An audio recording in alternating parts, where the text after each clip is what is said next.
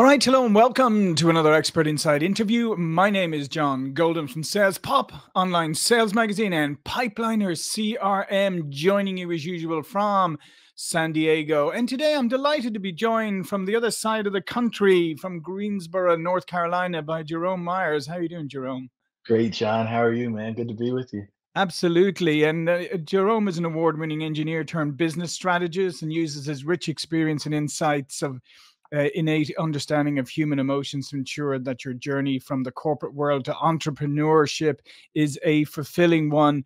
You know, having worked in a division of a multi-billion Fortune 500 company, you created a thriving 20 million division operation, over 175 people.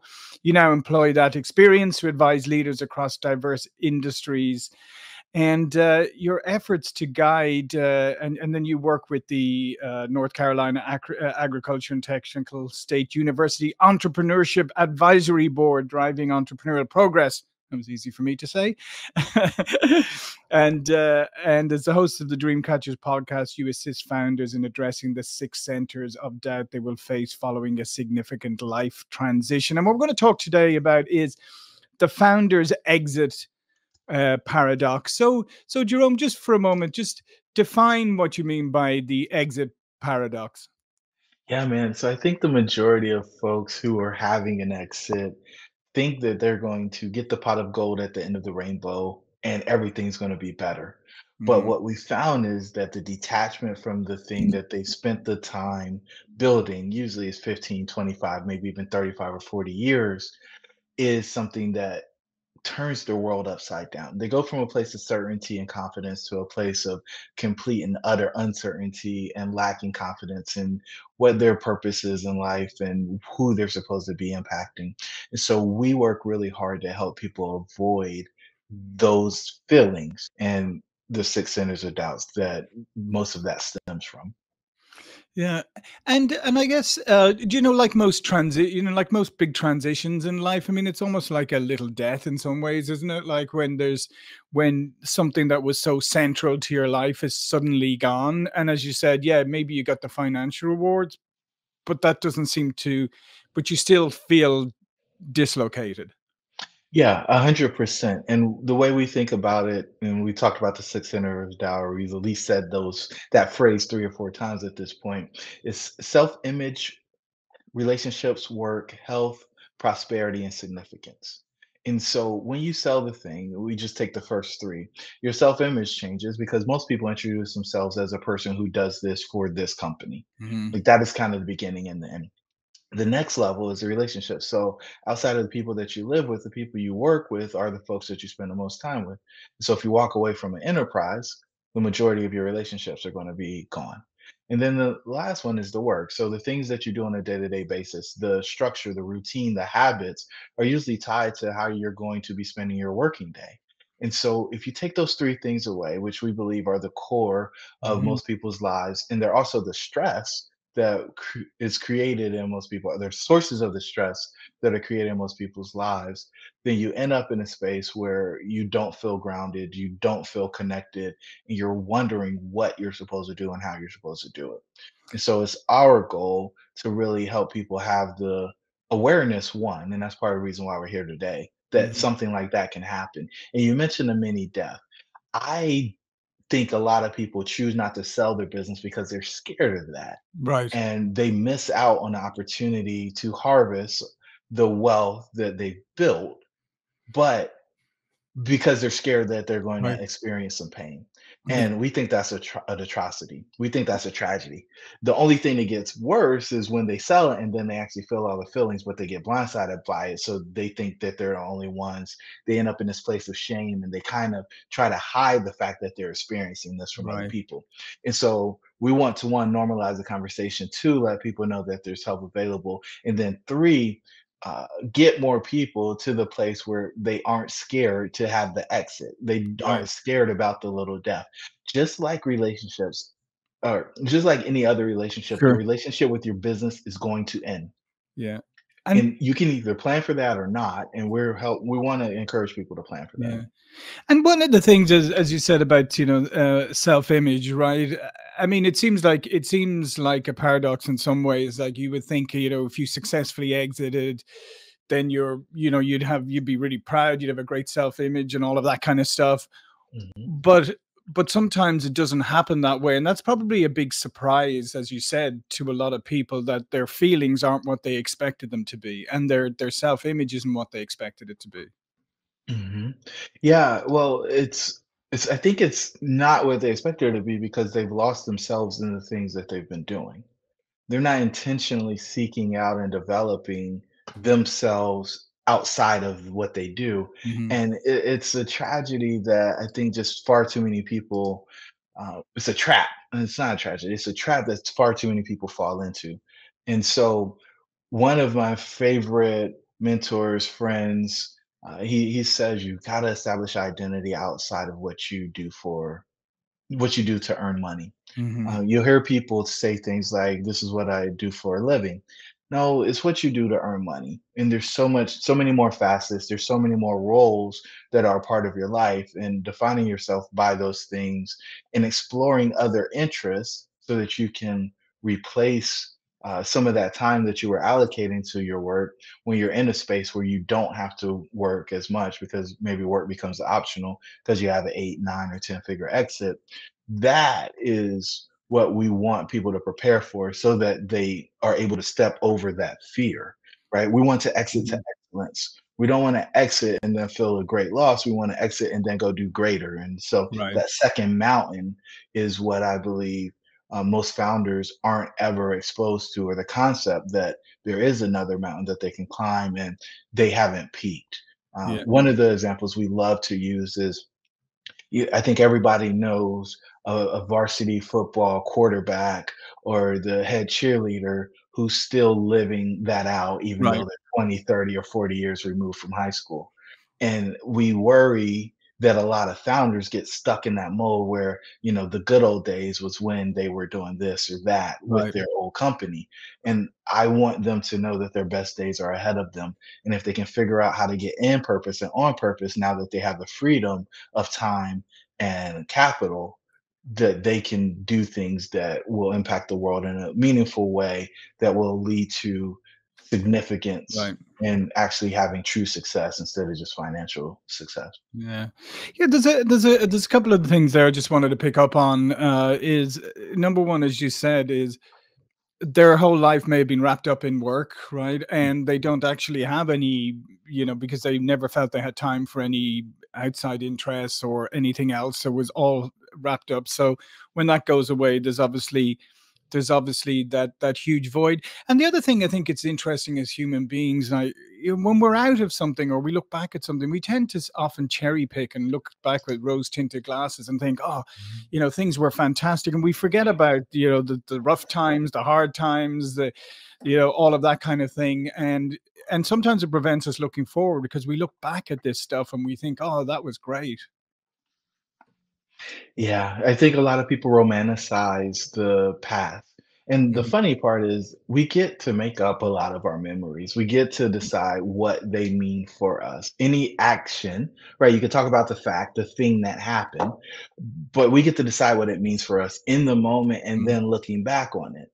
And so if you built a big business and you were able to sell it, you can say, "Oh man, I lost that and it means that I don't have anything to live for, or I've peaked and my greatest success is behind me." Or you can say, "Now I've got the resources. I've got the time, talent, and the treasure so that I can go off and invest." And we call it pills, proceeds invested for lasting legacy. You can go out and invest in a way that's going to create a significant impact, that's going to change the way that the world moves and operates. And I think that is what leads to fulfillment. If you look at some of the families that uh, founded America or helped Mhm. America move to that next space, you think about the Rockefellers and um, some other well-recognized names, you're going to see that they made those investments. You're going to see their names on buildings and attached to names of colleges and universities. And they knew that the success wasn't just how much money can I keep for my family and pass down to my descendants. It was going and actually self-transcending and making an impact in the community. And so we want to encourage people to actually explore that because I think a lot of founders, they're first generation wealth creators. And Mhm. when you're a first generation wealth creator, it can shock you when you actually end up in that space where good things are happening for you because there's so much struggle, there's so much turmoil in the beginning. But for those who actually make it through and endure, I think there's some real opportunity to do good and not just do good for the people that live at your house. Yeah, no, and I think that's an incredibly powerful point there because I mean one of the ones you mentioned here as your transition is that idea of significance, right? And so it can be, you know, you can go away from like feeling a great level of significance in your business to afterwards feeling that you're kind of insignificant. However, if you look at it in the way that you've just outlined, your opportunity to have even greater significance even is there because now you have the wherewithal to choose where you want to make an impact in the world. Yeah, and I think that choice is what we're all chasing. Like we talk about freedom, but it's all about the options. And so imagine your ability to be able to solve any problem in the world that you want. And you Mm, have the resources available to you, whether they're personally available to you or you're able to get connected to them. And now the question is, well, what is that problem? And then what is my strategy for solving them? And so we've got this really cool experience. We call it the next intensive, where we'll walk people through that process to help them identify the thing that they're going to work on next, because we feel like finding your next is the thing that's going to be a game changer for you. mhm, And most people are just trying to figure out what was the past and how can I mm, recreate what was in the past. But if you're exiting and you're exiting the excellence, then your next is the thing that I think you want to focus on. And this is the thing that we found in our lab. The people who had something to move on to were the ones that were able to navigate the exit paradox faster and then assimilate or create that new situation for themselves where they have the certainty, they have the confidence, and they actually feel like they're making impact and making progress. And those things are what I think most folks are most mhm, interested in or desire the most on in the latter years of their life. mhm. So, what are some examples? Obviously, not names or anything, but what are some examples that you've worked with of people who've successfully done this? And have you ever had a experience where people are kind of surprised about the next when they find their next? They're surprised and they're like going, "Wow, this is not what I expected," in a good way. Yeah, I remember one of the guys that I spent a fair amount of time with. He hated school as a Mhm, child. He would pretend like he wasn't paying attention. He would do things to kind of agitate and irritate the teachers. And when he did that, it was just because he thought that they counted him out and they didn't think that he had a whole lot of potential.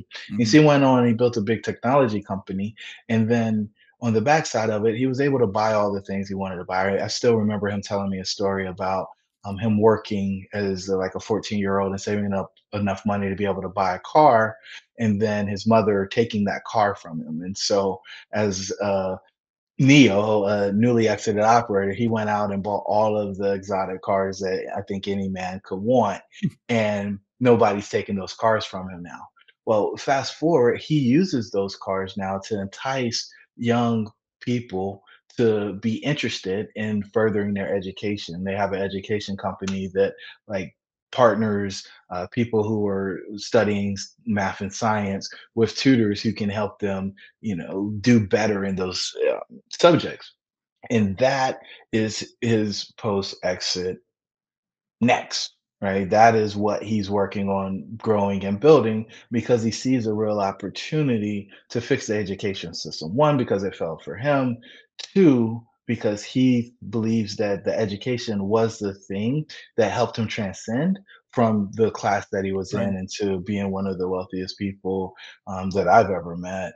Um, as a result of the things that he learned, but he learned it through self education and not the traditional system, and that is what he feels is missing, the Right. belief that we need to continue to learn after we finish high school, college, our graduate degrees, and those skills that we develop, learn, grow are the things that are actually going to make a transformation in our lives.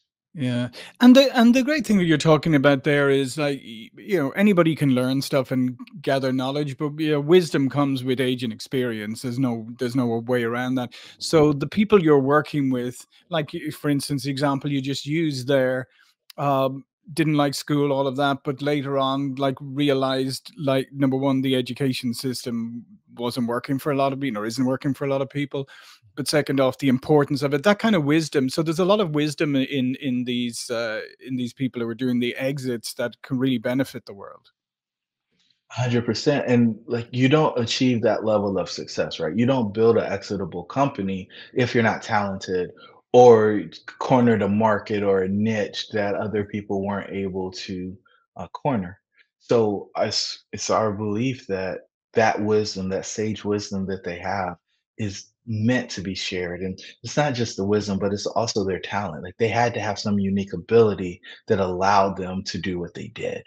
And so Mhm, what I really hate to see is when people come in, they build a business, they get the pot of gold at the end of the rainbow, they have money, they have a lot of time. Now they actually have time to consider the things that they ignored while they were building, and they get depressed, they go in a hole, and then they feel worthless and they don't feel like they matter and they don't feel like they can help. And those things keep them from showing up for the folks who are counting on them to come back and share their wisdom and knowledge so that they can model their process, their journey after them. mhm. And then there's and obviously, I mean, one of the other ones you mentioned here is health as well, because Mhm. let's face it, and sometimes when you're just running, running, running, that adrenaline is keeping you going, and then afterwards, if that goes away, as you said, you can end up depressed, mental health issues, whatever, physical health issues, everything is connected. So there is a real connection between that and the impact it has on your mental and physical well-being. Yeah, and the question that we see most people struggling with when they're in the six centers of doubt, whenever as it relates to health, is did I give up my health to get my wealth? Mm, And will I have to give up all of my wealth to get my health back? Because a man that does not have his health will give up everything and anything for it. mhm. And that is one of the struggles that I think is very avoidable. We teach our model in the way that we do because we want people to have their health so that they don't have to go backwards when they get their wealth. But Right. if you're in the place where you gave up your health to get your wealth, it's not something that's irreversible. We can do the things that are necessary using our methodology. We call it the silver bullet for optimal health to help people get to that space where they're in peak performance condition so that they have the longevity, they have the energy necessary for them to go climb that second mountain. Mhm.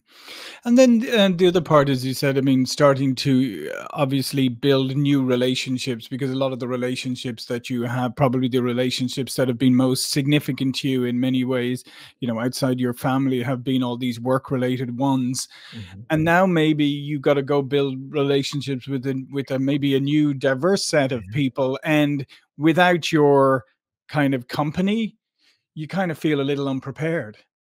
Well, the unprepared part is one, but I think the other part of it is, well, what do I talk about? Yeah. A lot of folks don't think they're that interesting, or because the business consumes so much of their mental bandwidth, they don't really have a lot of interests, hobbies, things they do for fun outside of that. Hmm. And so going to the party and having small talk is not something that's going to intrigue or excite them.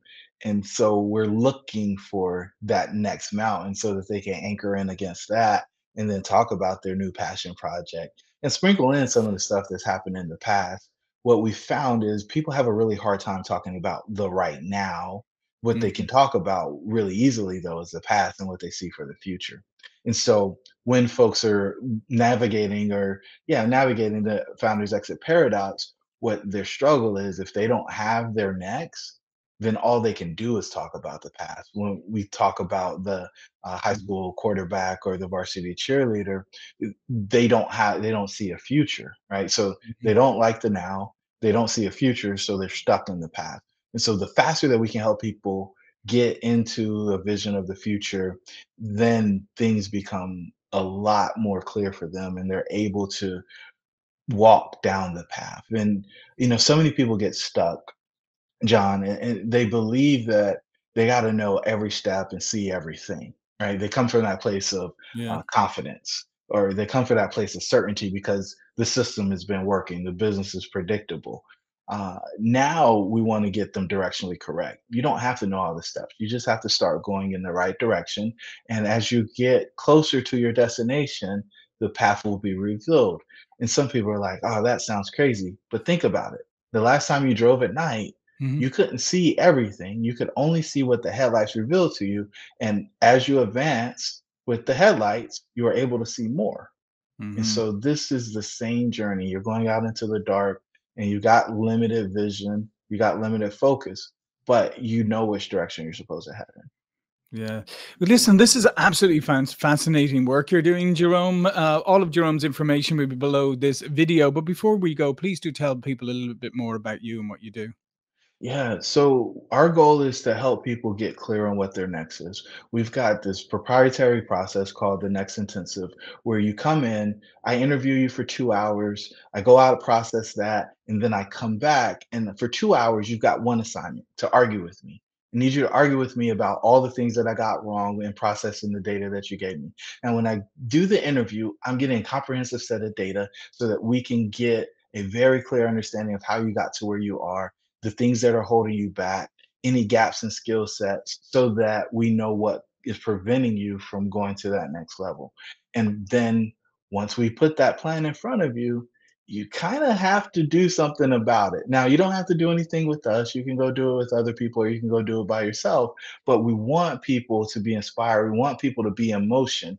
And it's our belief that if we can get more founders who have found their freedom financially to go off and do work on purpose and in purpose, the Mhm. world will be a much better place.